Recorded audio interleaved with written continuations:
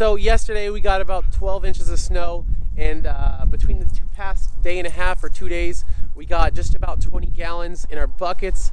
And this evaporator was going about 2 gallons per hour last time we used it with this fan. I don't have the fire breaks yet. They're supposed to come tomorrow.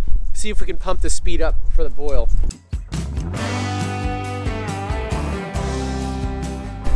Get this thing cranking. So me and Wesley are gonna get this started right now. It's super nice out right now. It's almost 40 degrees. So clearing the snow out, clean the pan up a little bit, and let's do it.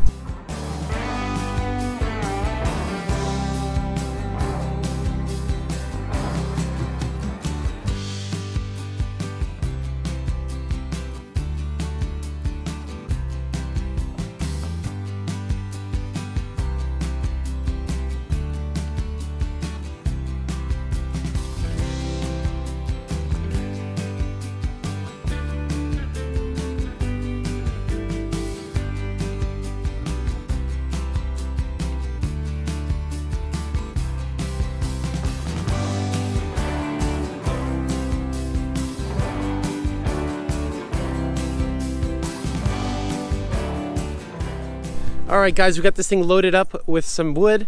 We got some stickers in there. We got the fan on max right now. It's starting to crank. We got our first bit of syrup in there. Charlie won't stop barking at Nova. And it's starting to come out good. I'm sure it's cranking now. Getting going quite nicely. Should be boiling in a few minutes. Having fun. Nice, beautiful day.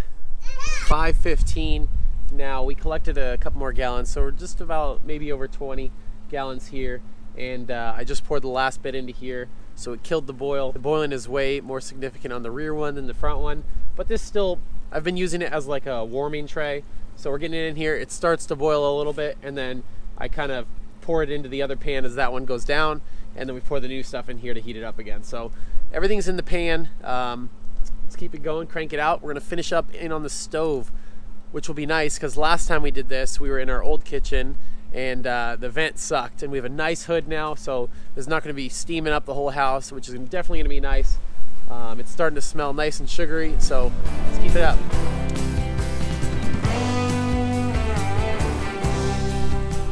I just got this down to an 8-quart pot. Over here, I took a little bit out just because it was so close to the top.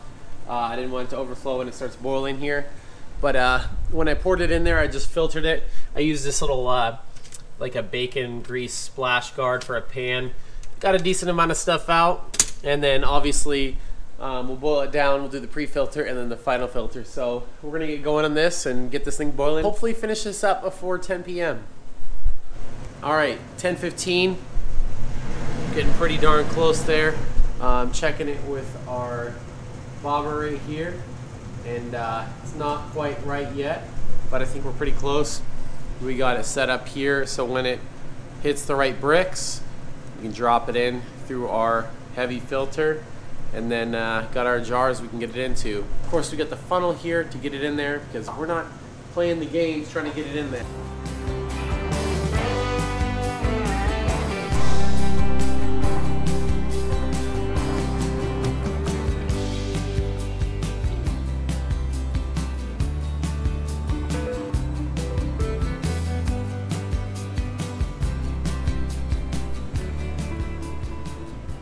It happens that quick. It was about 10 bricks off, or 5 to 10 bricks off, and then real quick it just hit, and then checked it and it was all set.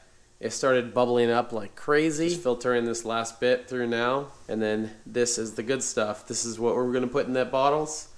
It's the maple syrup. It's obviously very thin right now because it's so hot, but it'll thicken up. Filtered it through there into that pot. Gonna put it in this one. It's gonna be a little bit easier to work with one hand by myself with this little one. So.